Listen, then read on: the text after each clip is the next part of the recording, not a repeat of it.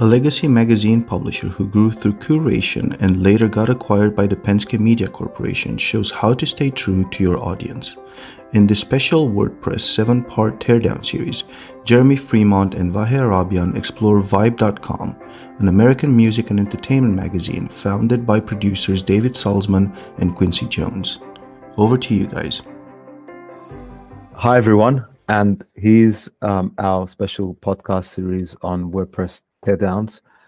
I'm Vahe, the founder of State of Publishing, and I've got with me Jeremy, who's our co-host today from Multidots. Glad to be here. Thanks, Jeremy. As always, it's a pleasure to navigate through WordPress. We're all fans of WordPress, so let's do it. And today we've got a teardown on Vibe.com. So I guess you might be wondering what Vibe.com is, who it is, and so they're also another legacy music, arts, culture website. They've been around, I think, since 2000s, I think, from what I read from the bio. And in 2000, it was founded by Quincy Jones, so a very well-known artist in the US, and then it got bought out by Penske Media. And so today, from my perspective, let's quickly go through and see what they have on the website. But I've got some thoughts on sort of how they are really creating a network of sites and being very lean in terms of their content creation to be able to really scale their content operations. So let's jump through, Jeremy. What have you seen on their website that sort of piqued your interest?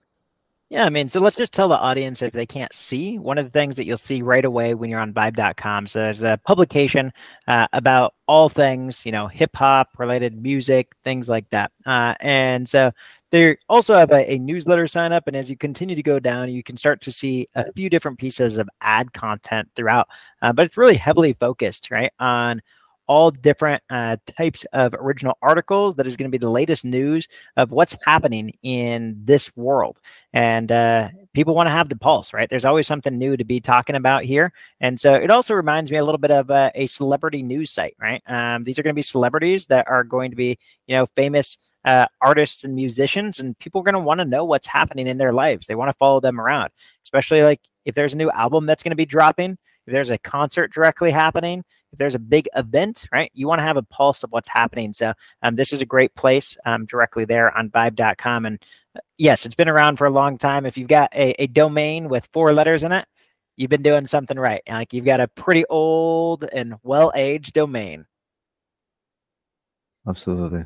Absolutely. And I think talking about that legacy as well, you can see that particularly there's the archive section, there's a magazine section. Mm-hmm. So they still have an offline magazine that they're producing every month.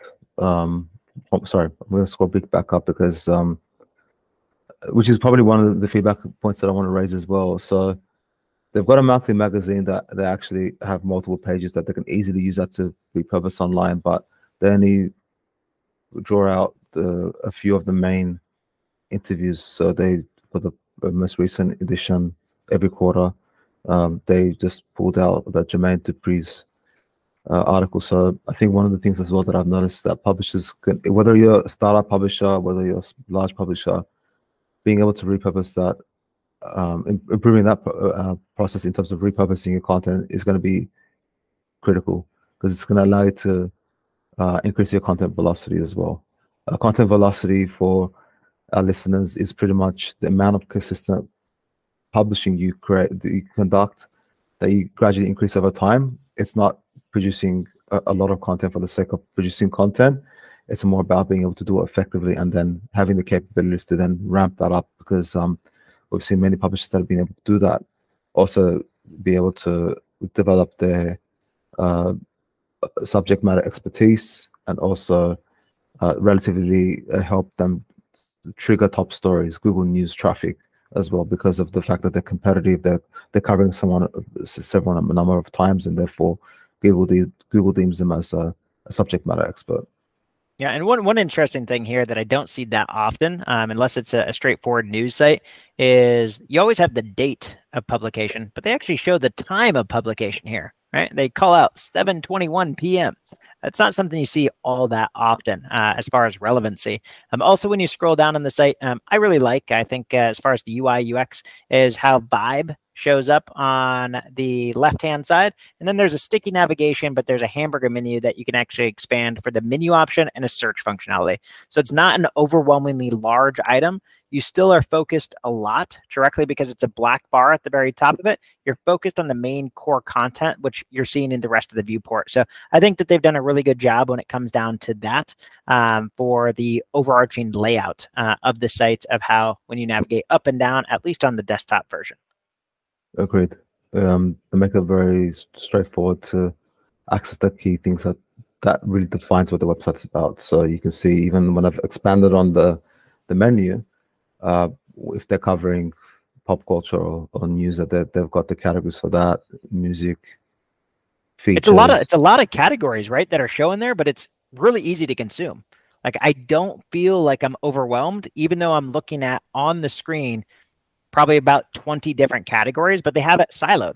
News, music, features, lifestyle. So it's really easy to be able to absorb that and be able to understand what this site is about. So I think they've done a great job as far as their site hierarchy and just organization is concerned.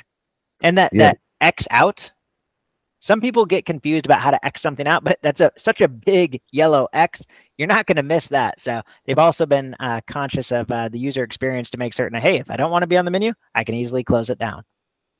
That's it. That's it. Our master of UX, Jeremy. Thank you. That's awesome. I want to also tap into what also hits my eye, Jeremy, is just that the fact that they've some other sites as well. We did the previous episode on Macworld and stuff, and we saw how very much it was topic specific, like whether it was best picks or like around a particular product or something like that. Now, what I see a bit more different in terms of their site architecture is that they've got quite a bit of meat around features. It's not directly search driven. So we've got photos, lists, opinion, digital covers, and you can see how much of that is part of their legacy content. And so I want to explain that a little bit to our audience in terms of the teardown of the traffic before we go into the numbers, because I think that's how they sort of, whilst they didn't do it as well for the digital, for the magazine, there's a big part of that where they're using this to be able to create different angles to then produce a lot of the news content, flow into the news content that they're producing today. Because I think the reality is as well is that there's so much artists out there, there's so much celebrities. And so the way that I sort of looked at it was, okay, when you break down, for example, in photos, when you look at also, so you can see photos as an example. I'm going to go into, there's an article that they've produced recently about I think it's an event called the Urban One Honors. It's talking about Black excellence. So I can already see that they're focusing, even though it's hip hop and everything else, they're focusing on African American or Black artists as well. And so they're pretty much, whether it's their own images or their custom images, they're curating a lot of this information. So yeah, that's even it comes in even from the magazine and being able to produce the archive. So they identify a niche or an angle, they curate that information, and then they use that information to then cover stories about that person on an ongoing basis. And that's what's helped them to really be very true to their audience and have a decent size audience. And I think that's what led to the acquisition of Pence Media, because they cover an aspect of African American or Black arts within hip hop that potentially other people don't have, or it's not within their portfolio of brands. And I think over time, when they've become, maybe I'm talking a bit more top level now, but as they've then become within the portfolio of brands, they can then stay true to covering this, and they just continue this approach of repurposing the content. So you can see even as I'm scrolling down into this event, it's very image driven. There's not much detail in terms of the in-depth content for the news or the event takeaways. It's actually just highlighting the exact more of the people that they think it's true to their audience. What are your thoughts about that, Jeremy? Yeah, I mean, one of the things is people are drawn to, they've always said, right, a picture is worth 1,000 words. And so if you have, heavy image style content, one of the things that I've noticed as we're scrolling directly through here, and of course we're doing a screen share, which always slows things down a little bit, but a lot of those images, right, they weren't loading that quick. So I would also be paying attention to the page speed and performance. If you're going to have an image heavy site, be thinking about kind of what you can do to optimize the image size, the load time, everything along those lines for the images, because it's going to improve the user experience. Another thing that I did notice as far as like really beautiful UI UX that sometimes is just a missed mark, it's kind of like an overthought, is when you were actually up at the top section where it actually showed the links to the other artists, you always want to be able to really focus in so that users can deep dive into a topic that they care more about. So there's a whole bunch of different individuals that are listed here. And it's so clear and easy to be able to see that hyperlink, right? That hyperlink is bold, it's underlined, it's red. So it stands out from the rest of the content. And you can go in and you clicked onto Chloe and you're diving into, a whole Chloe rabbit hole, right? You're going to be able to really understand all these different articles that Chloe is going to be involved in. And so if somebody is really obsessed with a particular artist, this is going to help somebody stay on the site for longer. It's going to help them navigate to more different pages. This is going to be a positive search ranking signal directly to all of the search engines because people are on your site for a longer duration. They're visiting more pages. So I think that they've done a really great job when it comes down to that. I do see that there's some performance improvements that could be done when it came down to their size of their images and just how fast their images were loading on this site.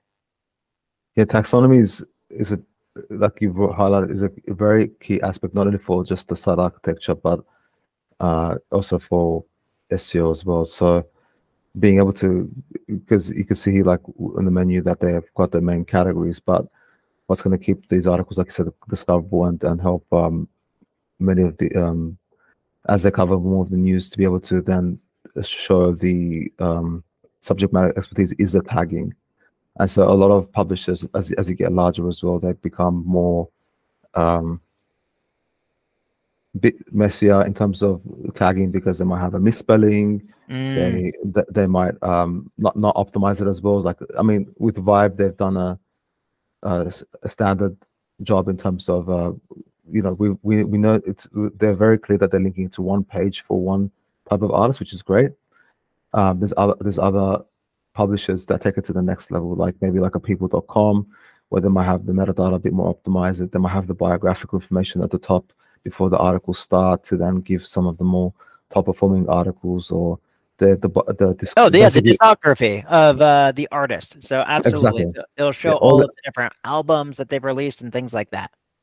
So it's like their Wikipedia, like you're creating the Wikipedia of your world, and that's what's going to really, that makes it a lot more stronger and easier for the site to drive traffic that way as well. And one of the things that we noticed, being such an image heavy site, I would imagine how intensely they're trying to promote growing their social platforms, right? There was some Instagram items that were embedded directly on these pages. So I'd be curious. I don't know if you can, but would you mind opening up like Instagram versus some of their other socials? I wonder 100%. How large the social following is, because it seems like Instagram might be an area that they're really trying to grow, as well as far as on social media, because on the right-hand sidebar, it shows, hey, on Instagram, here you are. So Instagram has about 362,000 16 followers and a relatively small number of posts. And you can see, again, it's more about rehashing a lot of the content of the takeaways. You can see that. And Vahe says relatively small number of posts, everyone out there, but there's about 9,000 posts. So a lot more than I think him or me are posting across the board. That's true. That's true. That's true. All right, but it's kind of generic, right? It doesn't seem all that interesting. They've got the best 20 kind of repeating itself. I would have thought it would have been but for different genres, yeah. Maybe more engaging in terms of maybe having a tone of voice and stuff like that. But I think it leans more towards what I was saying, like if you want to start like getting a better and better traffic to your site and tapping into the audience, curation is the key. So you can see, for example, first step was they're covering an event, or they're covering a particular aspect, or doing an interview. Then they're going through and curating that. So now what they've done is they've got the best list of R&B songs. You can if go you to click that. onto that, can you see if it links back to their site? Big no. Hold on, here. Hit the link in our bio. Okay. To see the full list. They should have automatically taken them to the website from the post, but that's a different thing. It's taking them to the list. And then that takes you back to that article on the site. So they are trying to generate traffic and grow directly from Instagram and bring people back to their website in order to be able to kind of grow that audience there. Obviously, bring in some additional revenue when it comes down to advertisement that's happening, being loaded directly on their site. And you said that they were bought by PMC, so Penske Media Corporation. So what other types of web properties are owned by PMC? Because they're a pretty big player in the space. Yeah, so you can see here as well, as you go down the website, there's like a footer area where they literally have, and what I've noticed as well as part of their strategy is like you can see here billboard, art news. There is She Knows. So they're trying to, there's a little bit of indirect sites that are linking to it, but that's not all their properties. I'm pretty sure they've got like dozens of properties, but they're intentionally linking to more of the entertainment portfolio of their websites. And the reason why I think that's the case is because when I went on to She Media as well, what they actually promote to their advertisers is the fact that they've got a community, they've got a network of sites, they're a collective.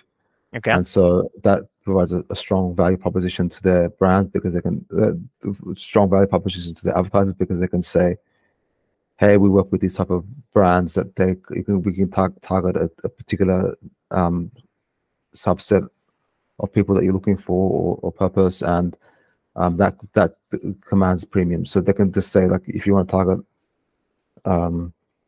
this ethnicity of mothers, we've got that data for you to utilize and tap into them. So it expands their reach, and that's obviously great if you have money to spend and you're an advertiser, right? You don't have to go to lots of different places. When you're doing that media buying, you can work with one collective. So just like She Media or just like PMC, and you can get a lot of reach going through one place. And that would be another thing, right? When you are a publisher and you start growing, of why you'd want to look at acquisitions. And acquisitions will allow you to expand that revenue base by actually being able to expand your target market or different markets that you don't already serve. And that might have been one of the things that happened with, Vibe.com, just as you were talking about earlier, Vahe. Yeah, exactly. There's been, as at the time of this recording, a lot of news around many layoffs that have happened within the industry, and particularly it has been for brands that media companies that have multiple brands like this.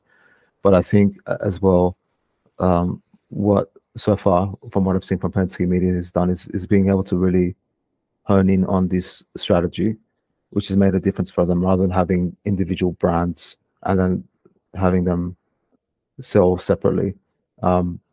It's, I think, made a defensible moat for them as well. So it definitely the strategy, from what I see and what I even spoke to many publishers in person, is something that they are definitely utilizing. And there's even publishers where they might go 50-50, small publishers, where they'll say, like, hey, we'll take over, like a She Media or Penske might say, hey, we'll take over your ad operations.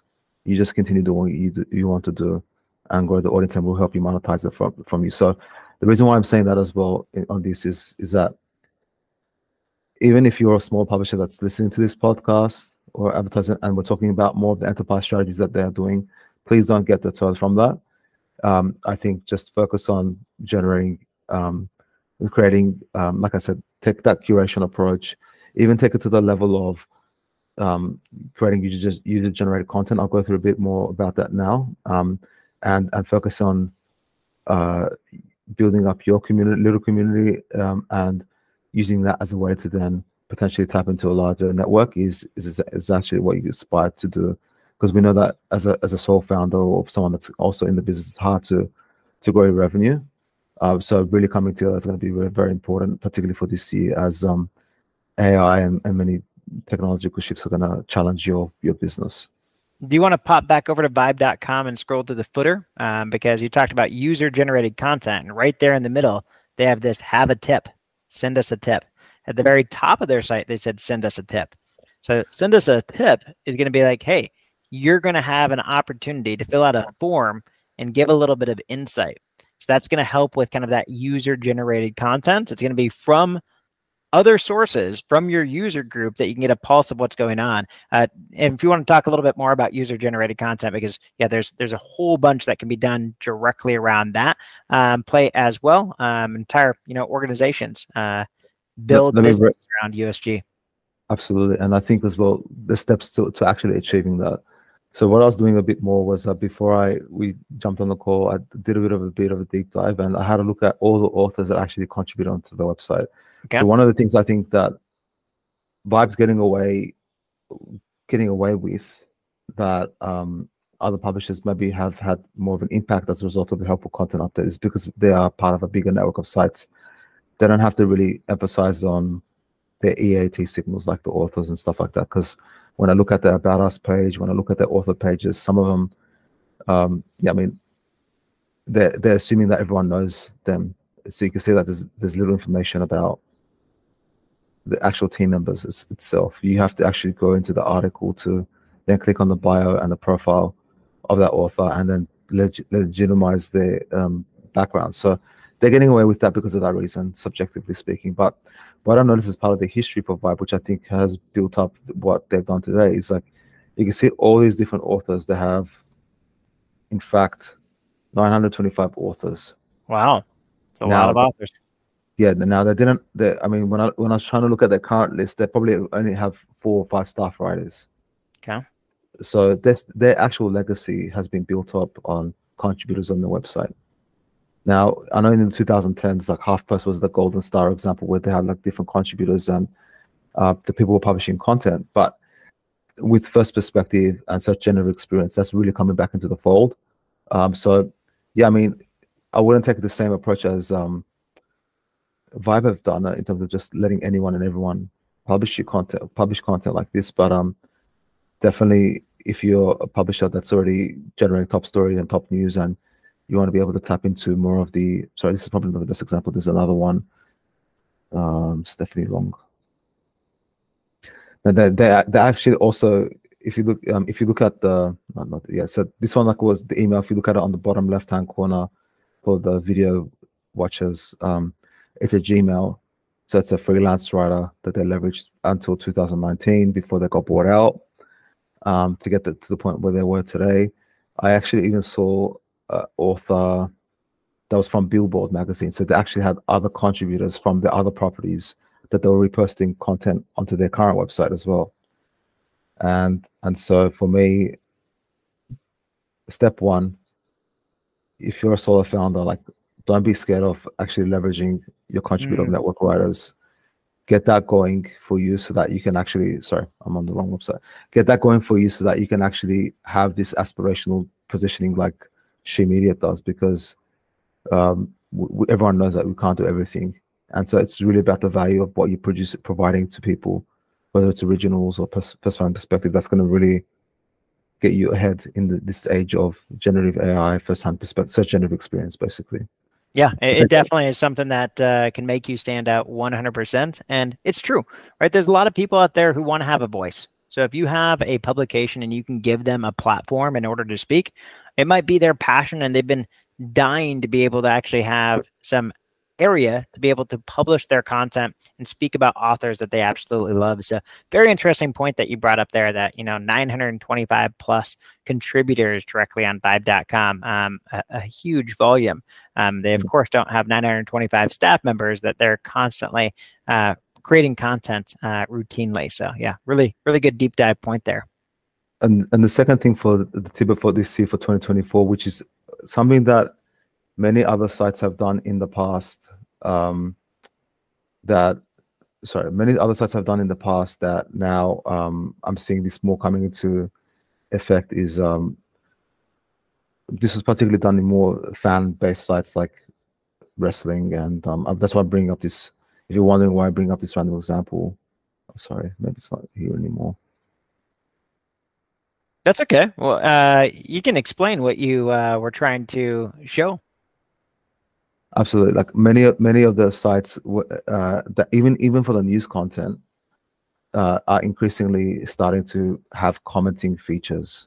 So commenting features in terms of like letting people to respond to that news update. So obviously there's a key importance of being able to have someone that could moderate the comments, because with pop culture and music that, you know, they might go a bit more negative, or it might be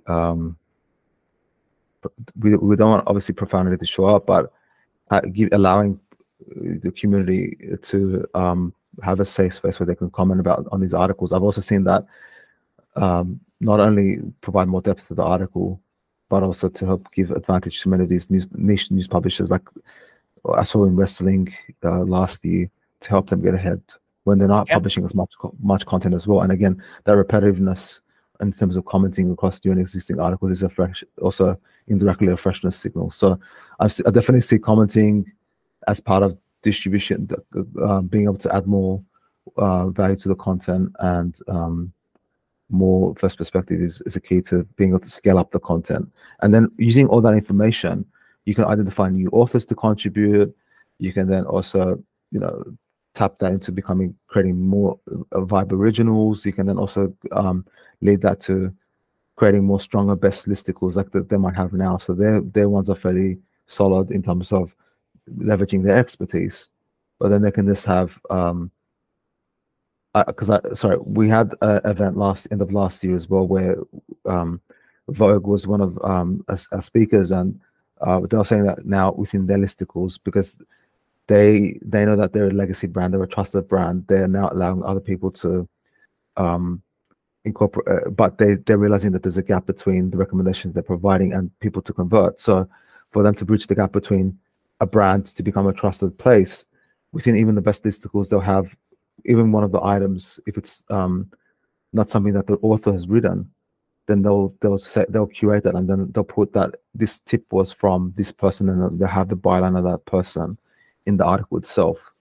And so taking that listicles to the next step, so that the brand itself can become a vehicle to then drive action, rather than as a discovery place, rather than becoming a place of conversion. Is going to be the fundamental shift that in terms of these kind of content needs to happen, because a lot of people can produce net worth pieces, a lot of people can just produce listicles and churn out that content. How do you take it to the next level? And so that's what I challenge our audience and readers to think about. Yeah, and it is definitely that helps you be unique, right? There's that personal touch that you just can't get through the simple listicles. Exactly. Yeah, one of the things that we haven't dived into, and just because of the fact that it's always interesting to see when you have a large publication, how the search feature functionality works. So I want to try to trick it because there's Alicia Keys. Let's just type in keys, Keys, and let's see, because it could be keys, somebody playing the keys. Let's just press search. I want to see if how they actually distinguish that. Can you press the search button and let's just actually see what the search page looks like? Yeah, see, it was already some interesting. It's giving some relevant order suggestions, anyways. But so it's pulling up artists right away, which is great. Yeah. And it was pulling up the artist first and foremost. They also have like very clear filter options. So this is very interesting, right? So they've got the authors right on the left-hand side. They've got all the subjects. So Alicia Keys pulls out. Then they've got the different sections.